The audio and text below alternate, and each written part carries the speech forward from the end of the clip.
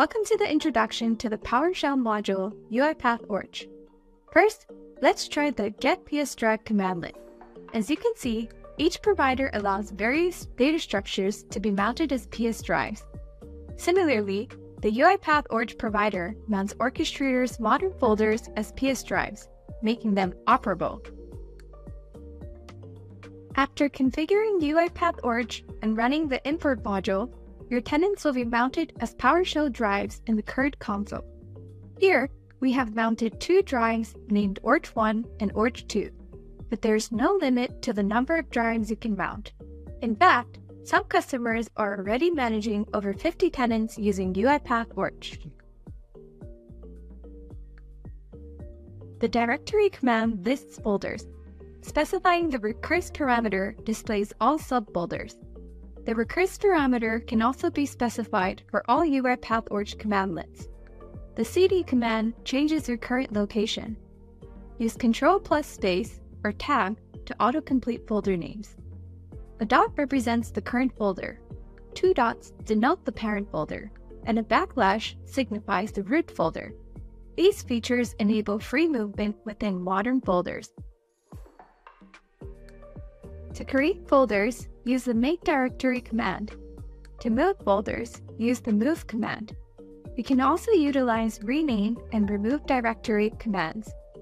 As you can see, you can specify multiple folders with the wildcard separated by commas. When specifying other entities such as assets and triggers, you can also use wildcards and commas to operate on multiple entities simultaneously.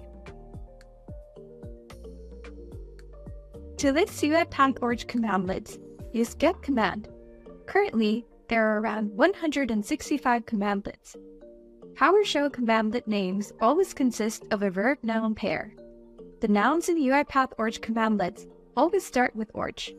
You can find commandlets by typing a verb followed by orch and pressing Ctrl+space. After the commandlet name, specify parameters. Parameters are name-value pairs, with names starting with the hyphen. Use Ctrl+space after the hyphen to autocomplete parameter names.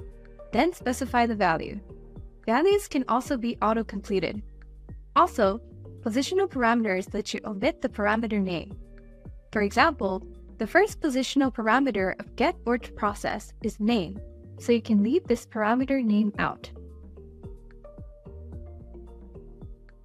All UiPathOrch commandlets allow you to specify the target folder with the path parameter. If not specified, the target is the current folder.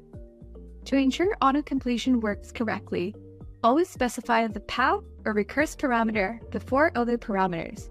For example, to list all processes in the tenant, run the command with the recurse parameter at the root folder. You can enumerate process names using autocomplete and specify multiple names with wildcards separated by commas. There are various commandlets available for operating on both tenant entities and folder entities. For example, get_orch_row is a commandlet used to check rows. Specifying expand permission parameter expands and displays permissions. In this way, each commandlet may have its own specific parameters. Let's copy rows to another tenant with copy_orch commandlet. Specify the name of the row you want to copy and the destination drive.